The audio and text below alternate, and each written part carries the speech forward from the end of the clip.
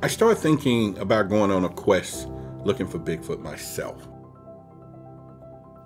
God, it was an eye-opening experience. It's almost as if it was a religious experience. Is there any other evidence out there? A real live Bigfoot standing before me. You don't want to cross the Bigfoot. There's always been stories that have come about, one in particular, the wild man of the woods. Am I going to be the hunted? You never know. There's all kinds of stories about Bigfoot. And I think Bigfoot is always intriguing. We have enough evidence that we could convict Bigfoot, for being Bigfoot. If you come across it, just remember, you're just a human.